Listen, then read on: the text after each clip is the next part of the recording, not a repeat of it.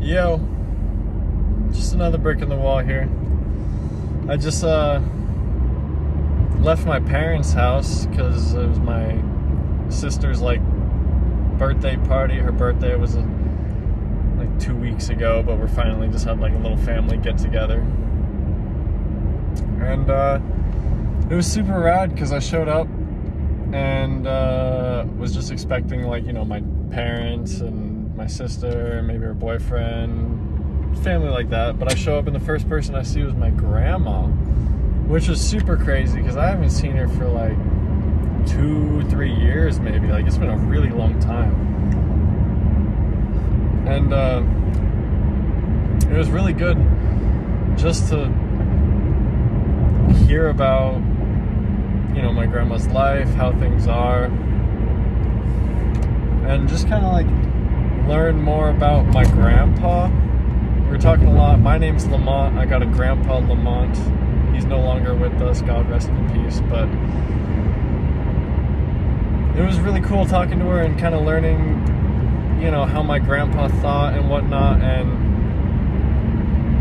you know, I am such a, you know, I like the rural lifestyle. Like, I like farms and ranches. Like, I want to have animals one day and all that jazz, you know? And I never realized that that was exactly like my grandpa. Like, my grandpa always lived like rural, you know? Like, he lived by the Lake Mead, like at the fish hatchery, kind of outside of Boulder City. And then, you know, my grandfather wanted some like mountain property, you know? So my grandma said for $8,000 he was able to buy the land up in Mount Charleston. And man, this is what I'm talking about, people. Like, that's where the value is. My grandfather bought that land in Mount Charleston for $8,000 in like probably the 70s or 80s, around there or whenever. I should have asked when it was, but maybe even a little bit later, but probably around then. And man, he built a beautiful house on there. It's like a log cabin. And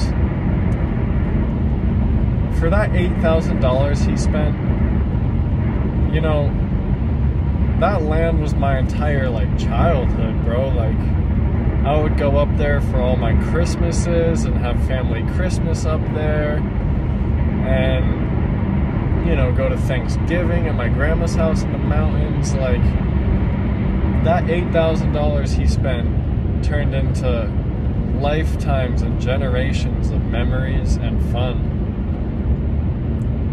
Like, that is the best investment of all time. Like, he's no longer with us, but we still love this house. Like, my aunt is living there right now, so she got her kids up there and all that, you know? So like, that house will live on for generations. Like, one day, like, when my parents are gone and my grandma's gone, like, that house will be like mine. And then when I'm gone, like, that'll be my kids, like my siblings' kids, like, but just my families, you know, for generations. And that's what I'm talking about. Like, man, that's where the real value is. Like, you could buy a house that's like worth like $1 million, and like, I could live in that till I die, but when I die, it's probably just going to be sold and moved on to the next person, you know? But not if you have like land. Like, that land will live on generations and generations, because everyone wants and needs land, you know?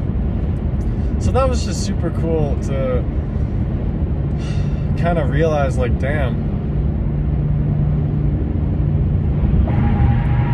like, you never realize how much your family really has an influence on you until you really kind of have moments like these. Like, I thought it was really kind of a unique idea for me to be like wanting to have all this land and own animals and the ranch kind of lifestyle in a way, you know. And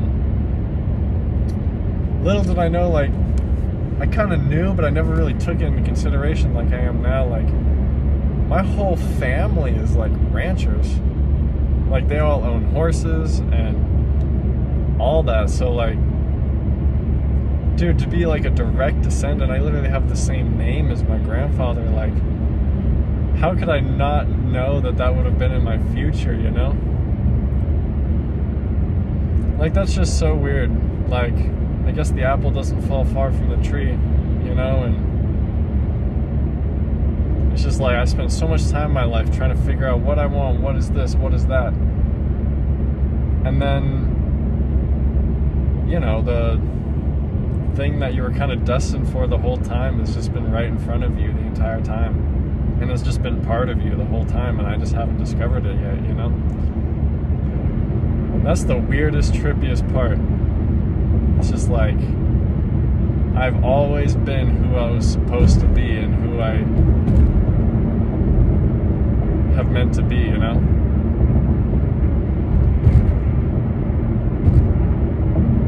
Man, it's so weird.